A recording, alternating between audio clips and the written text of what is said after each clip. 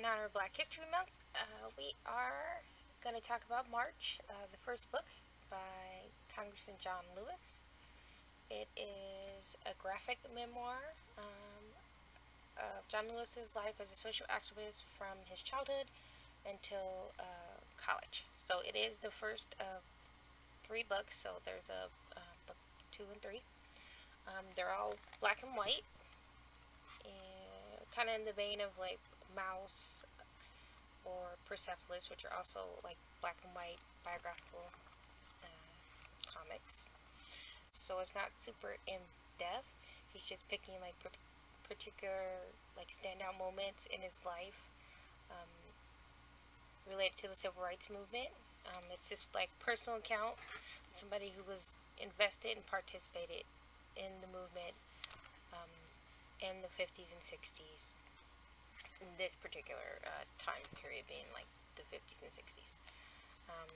I liked it mostly I think because it really, people tend to think of like a lot of civil rights heroes as like huge figures, but since he starts from his childhood and he talks about like meeting some of the people who most people consider huge figures, it kind of just shows you how just an everyday normal person can become a hero, by doing like small things that are small to them, like personal to them, but it make big impacts, like for a lot of people. So it's a very engaging book.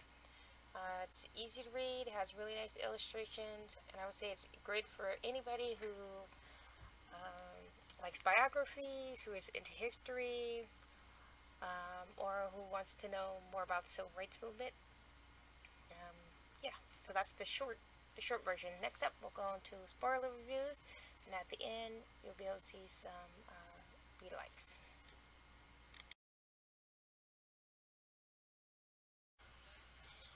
Alright, welcome to the spoiler review for March Book 1.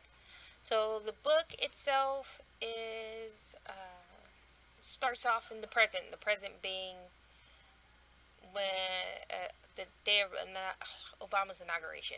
So John Lewis is in his office at Congress, and some kids are coming by to do a tour, and he is telling them like his story of how he got involved in the civil rights movement.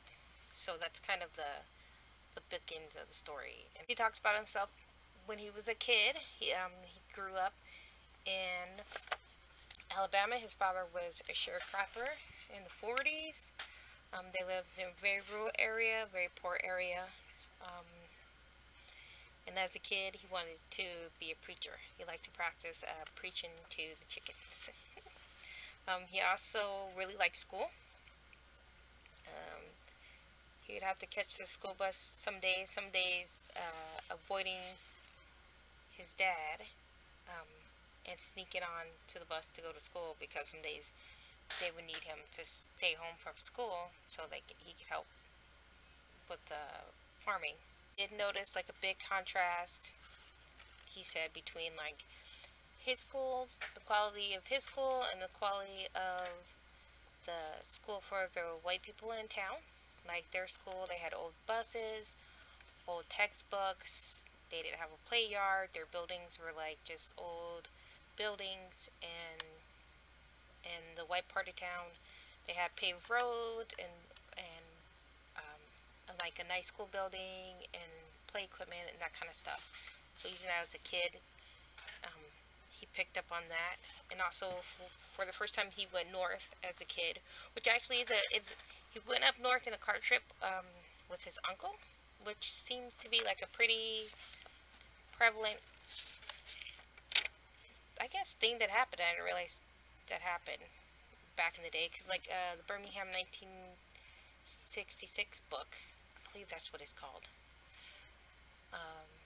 is a story that way about a family traveling from the south to the north by car, which makes sense. Everybody traveled by car by then, if you had a car. But the kind of like traveling from south to north, dealing with a lot of like racism and fear about traveling in the south. the southern parts of the state. Like, he talked about how his uncle, like, knew they couldn't stop certain places and stuff like that because it wasn't safe, and that he didn't really feel um, any safe until he got into the northern states. But also, his uncle lived in Buffalo, New York, so he was very surprised. He said that his uncle had, like, white neighbors. I guess that's the first time he saw, like, an integrated, like, neighborhood. But he said his uncle had white neighbors on both sides, so he was like, and he lived, like, in the city, so as compared to, like, the very rural area that they lived in. So it was very different for him, like, going in the supermarket and, you know, having neighbors of different colors, stuff like that. Um, so it's a very, a very, very different life from, like, his rural life. That was much more segregated.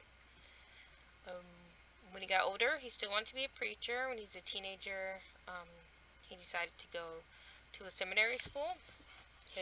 Somebody that his mom worked for had connection to a seminary school, so they suggested maybe he could go there. They paid for his school, and he could get, like, a work study job.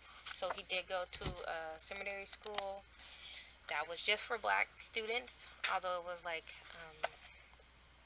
co-sponsored by the white and black Baptist churches.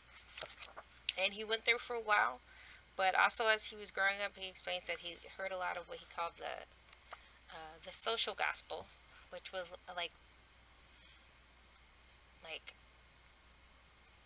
people, like, he does specifically mention Martin Luther King. So, like, Martin Luther King talking about, like, social justice and civil rights and things through the radio.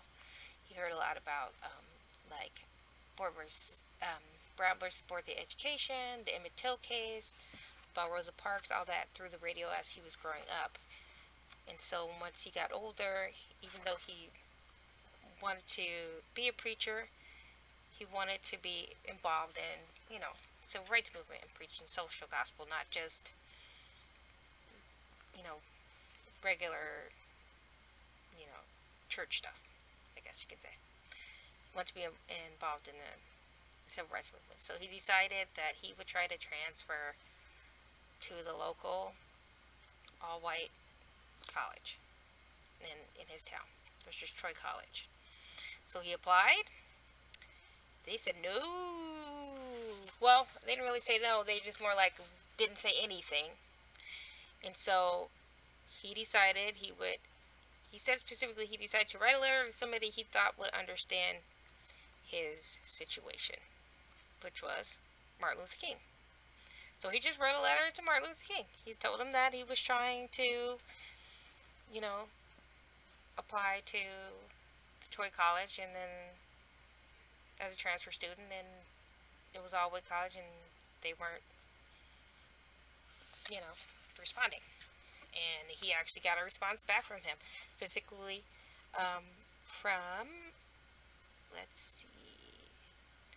from Fred Gray, who was a lawyer who was working with Martin Luther King, who represented Rosa Parks, and also from Reverend Ralph Abernathy. They set up meetings with him and talked to him about what he was, what he wanted to do. Eventually set him up with a meeting with MLK right there, an actual meeting. So if you think about it, like, this was just like a random kid who lived in, like, a rural part of Alabama, hadn't really ever been out of it except for, it sounds like the one time maybe he went up to visit Uncle some more, but just a, just a normal college student. And he's like, you know what, I'm gonna write to that Martin Luther King. and they would talk to him. They told him, he got a meeting. They said, okay, if you seem like a good kid, and if this is what you really want to do, we can help you with it. You will have to go to court. It will be very dangerous. They do have specifically, like, he said, your parents could lose their jobs, your families could be bombed or burned. Like, you need to talk it over with your family. And since he was still, I believe they said he was still 17, then he has to get his parents' permission to do it, right? But and he talks about he wanted to do it, but his parents, they were too scared, and so they told him no. So he wasn't able, to go on and do it, which he was very sad about, which I could totally understand. Right? He actually did. There was a little part of it, but they did talk about when he was talking about MLK and about this, and even later on, he talks a little bit about how, like, with the students that he get involved in, how, like, the older generation were a lot more fearful and didn't want to push as much as, like, which it's weird to think of, like, MLK as the younger generation, but as, like, the college student and that age range did, like, and for him, like, so, like, the traditional black leadership in AACP and things like that, they were too conservative for them, and the college students, the younger people, were the ones who were, they wanted to,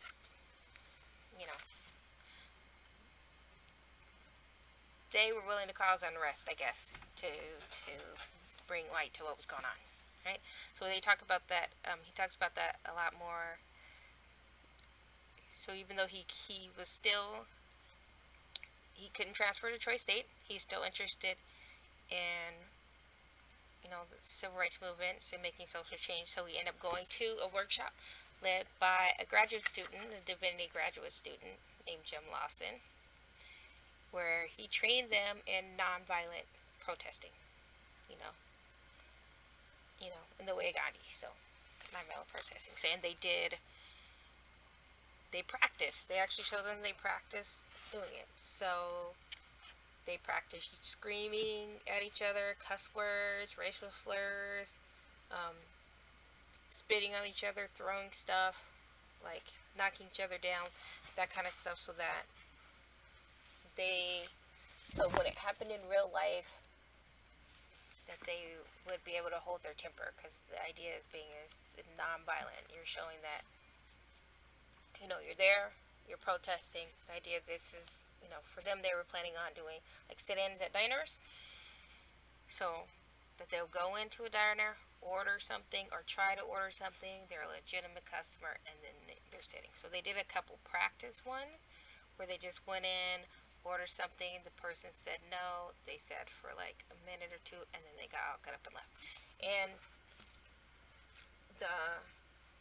the protesters themselves, of course, they're college students, but they're also, it's students of different races and genders and things like that.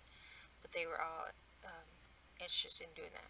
So, and for him in particular, he participated in sit-ins in Nashville, and they got kind of word went around pretty quickly once they started doing them, and they got a lot more volunteers involved, and the police got involved, and some counter protesters got involved, and like the longer they went on with it, like at one point the police were just kind of like telling them, don't show up, or maybe we won't do anything if the counter protesters like show up, kind of thing. But they did anyway. Eventually, they got arrested. They got thrown in jail for a while. The judge was not, obviously, if you read the book, the judge is very biased toward them. He won't let them have a judicial trial. Not trying to hear their case at all. Like, he was just thrown in there, right? So the mayor eventually agreed to like some integrated lunch counters. The book itself ends, yeah, kind of on that end. Like, so they had, in a victory in their local town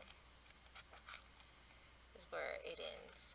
But of course, that's just like a beginning step. You get 2 more books after that one, just in his history. But this is very much early history. I feel like with this book, it's more,